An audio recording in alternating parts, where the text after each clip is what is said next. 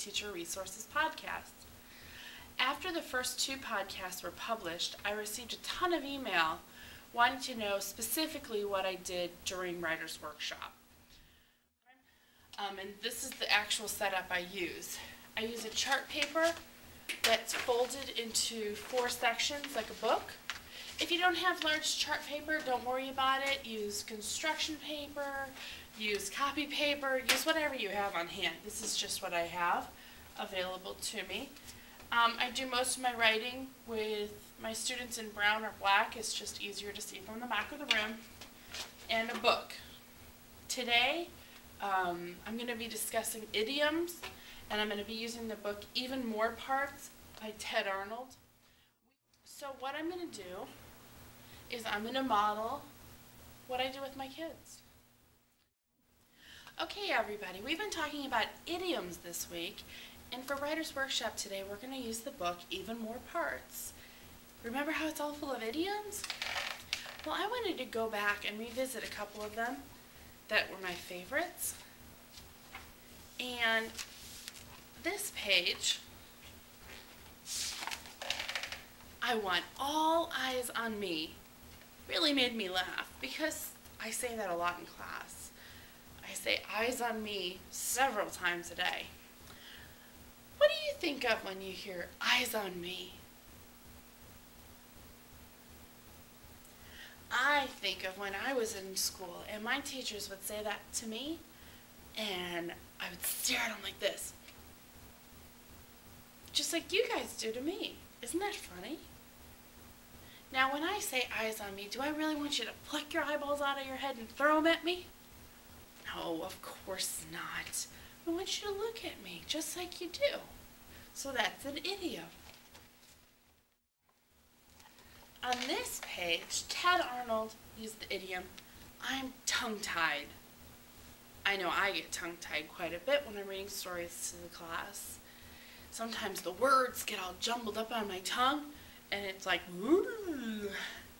But does it mean that your tongue really comes out of your mouth and gets tied in knots? Of course not. That's why it's an idiom.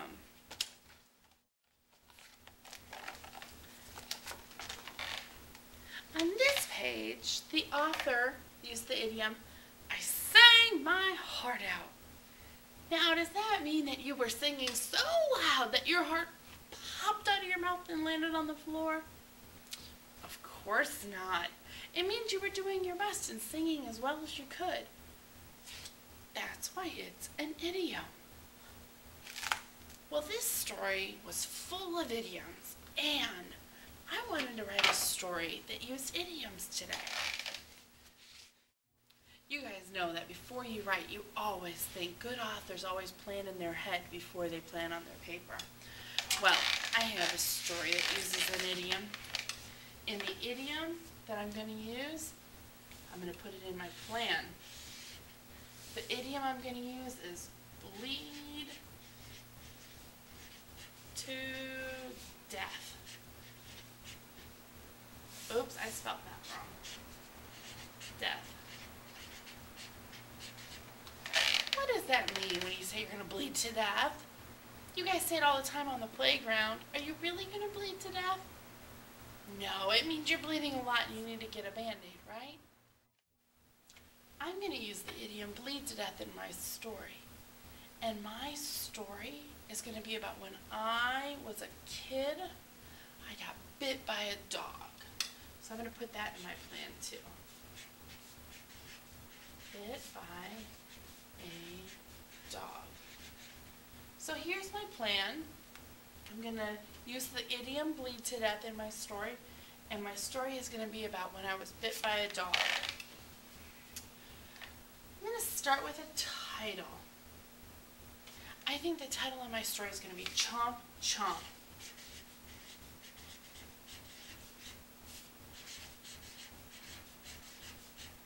I'm going to underline it so I remember that's the title. Now where should we start? Remember what goes at the beginning of a sentence, a capital letter, right? One day when I was little, my dogs were eating.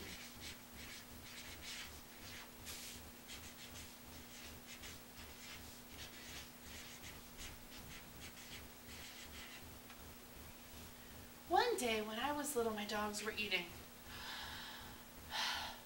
What do we need? Oh, we need a period. I'm not sure if eating has two T's or not. I'm going to circle that. One day when I was little, my dogs were eating. I wanted to pet them. Wanted to pet them. So I did.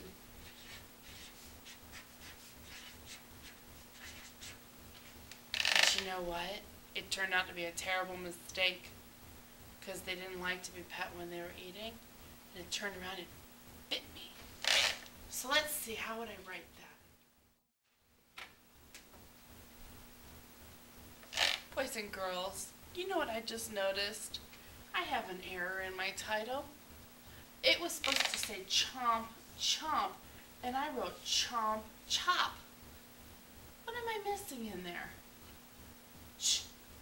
Oh, I'm going to use a carrot and put that M in there. Chomp, chomp. One day when I was little, my dogs were eating.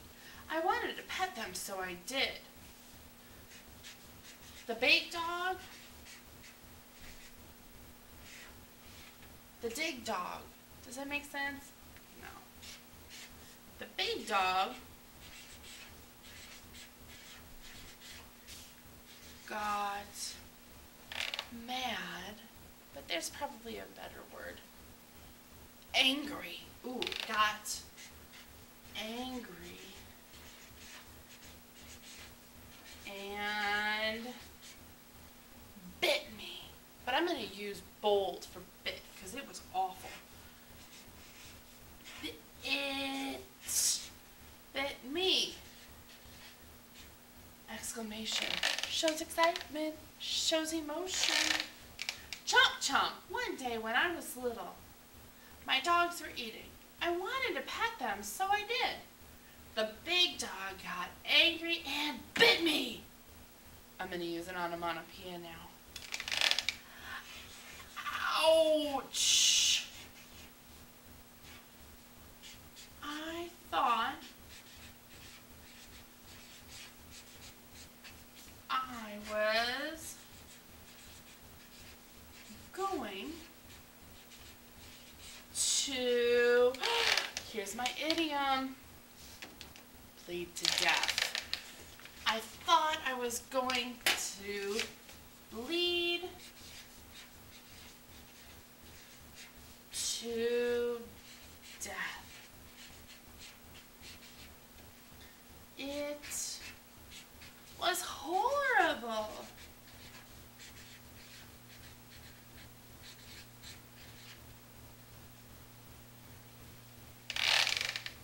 I'm not going to tell you what happens next. I'm going to save that for tomorrow's writer's workshop. Let's reread this one more time and make sure everything on this page is correct. Chomp, chomp. One day, when I was little, my dogs were eating.